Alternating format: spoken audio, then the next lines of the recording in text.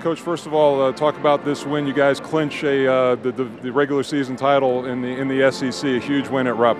Well, obviously, we knew coming in that we were going to get Kentucky's best shot, and we've been finding ways to win games down the stretch and just being mentally tough. And it helps when you got two really good basketball players. The gentleman to my left here is special. Going into this week, and rightfully so, there's a lot of talk in this conference about Nick Calathis and Devin Downey, and Jody Meeks is a heck of a basketball player. But if there's a better player in this conference than Marcus Thornton, I'd like to see him. Talk about the mental toughness of your team. You go down 10 in the middle of the second half. You have to use a lot of timeouts, but your team claws its way back in. Well, again, Mike, we've been doing that all year long. These guys have found ways to refuse to lose.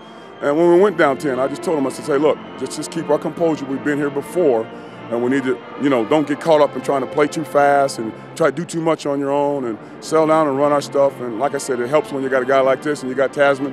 When we get a late clock situation, we know where the ball's going. It's going to Marcus or Tasman. So, again, they need to talk to him as opposed to talking to me. I will, Coach. Thank you very much. Yeah, I knew my the first half wasn't so good. We got to halftime. My team just told me settle down and let it come to me.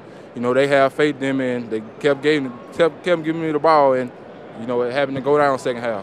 Talk a little bit about what this means. You clinch a regular season SEC title, and not many people thought this team was capable of that. Yeah, I'm just so happy for the guys in the locker room. Going through what we went through last year, people thought we wouldn't be here, but LSU's here now, and we clinched the division.